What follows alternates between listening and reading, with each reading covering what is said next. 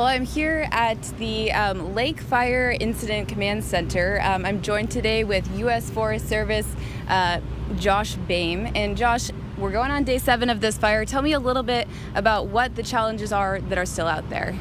So there's lots of challenges, and the challenges really haven't changed a whole lot since day one. Obviously, our primary concern is firefighter safety.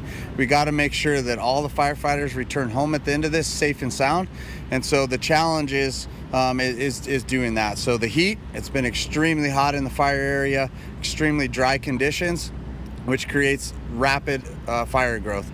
And so those challenges, making sure we've got the right amount of people in the right spot at the right time for the right duration to do the job. But our primary challenge is making sure that those firefighters return home safe every time we go to a fire. And what are the crews out there working on today? So every day we come together, and what we do is we set priorities. And so the priorities for the incident today are 3 main priorities, are the east, the west, and the south. And so up in the northwest corner of the fire, up in the Sisquoc River, is we're trying to limit the fire spread. We got just a couple last little chances to hold some fire in there before it gets all the way up into the wilderness. And so it's been a huge problem for us. The terrain is just so unforgiving. And then down in the south end, around the structures, down in Figueroa Mountain Road, more challenges there. Lots of fire, some rapid fire growth overnight. And then in the southeast corner, over in the Goat Rock area, out right close to the wilderness area. And so those are our challenges, or our priorities for the day. All right, thanks, Josh. And then today I also spoke with some local businesses over in Los Olivos about some of the challenges that they're facing.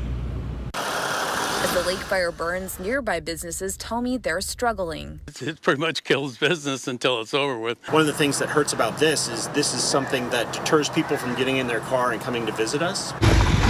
Roger Wisted owns Blackjacks in Los Olivos, and when I spoke to him on Thursday, a normally full parking lot was completely empty. It's hot, and the smoke is pretty strong, and it's not ideal wine tasting conditions. Sarlos & Sons owner Keith Sarlos tells me the smoke is hindering the start of their most profitable season. San Ynez Valley, it's almost entirely dependent on tourism. But for some tourists like Ron Miller and his wife, the fire hasn't stopped their visit. I'm not worried about it. Sipping wine, enjoying their vacation. Like, life is precious, and you can tell we're getting up there.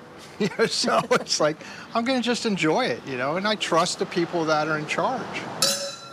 Sarlos has confidence in the fire crews and the strength of the Los Olivos community. Our community has come together and everybody's taking care of each other. And I think that's probably the best thing. I mean, the smoke is thick, but the community is thicker.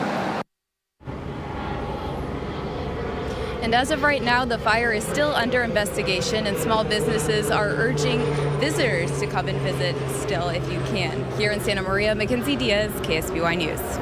All right, Mackenzie, thank you.